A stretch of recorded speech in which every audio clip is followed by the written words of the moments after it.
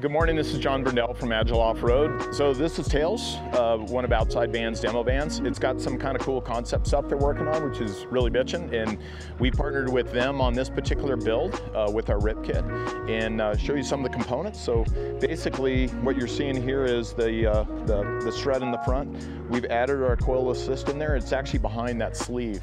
So we keep that sleeve on there to keep debris out, things like that. Because a lot of the customers that own these vehicles, they're going out to snow country, they're in kind of extreme weather, and this van's going to be extreme. That's what these are set up for, you know. So you could take this to Death Valley, or you could take this up to the snow country.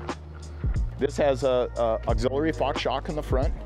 We've actually done a lot of work to put that auxiliary shock in a exact position we want. We're stroking that shock exactly 5 inches, and that's where our off-road experience, when you just, and it's not just eye candy on there, it's actually doing something. So we can tune that shock if needed, but we have these shocks specially built from us by Fox. They work out really, really well.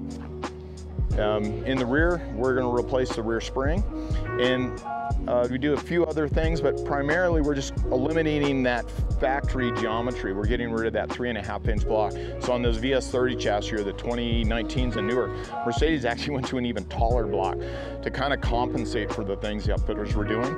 And then this is going to have a specially made spring. Yeah, this one has our standard 4700, which is pretty common for this type of build. When you're trying to keep the vans in that gross vehicle weight and keeping it within the Mercedes specifications, the 47 is the ideal. It's going to give us the best ride.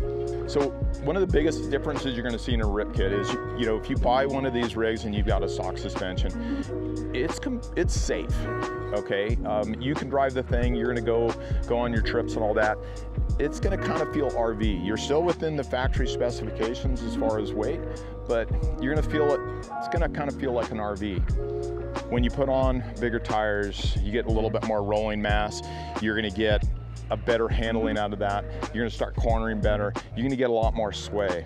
What the rip kit's gonna do is gonna eliminate a lot of that sway, a lot of the jacking you get back and forth, just pulling in and out of a driveway.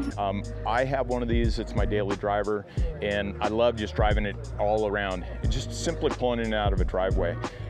You get this jacking back and forth. We pretty much eliminate that.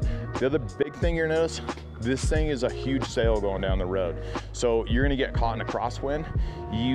Mercedes does have a braking assist. They call it crosswind protection, and it's actually a thing. So you're gonna be going down the road and you're gonna feel the brake grab, and it's gonna try and straighten out the vehicle so that you're not gonna be blown off the road. With the rip kit, pretty much eliminates all that. It takes a little bit, there's a bit of knowledge in there when you're modifying these vehicles, and the guys at Outside Van are doing a great job, and we're happy to be partnered up with them.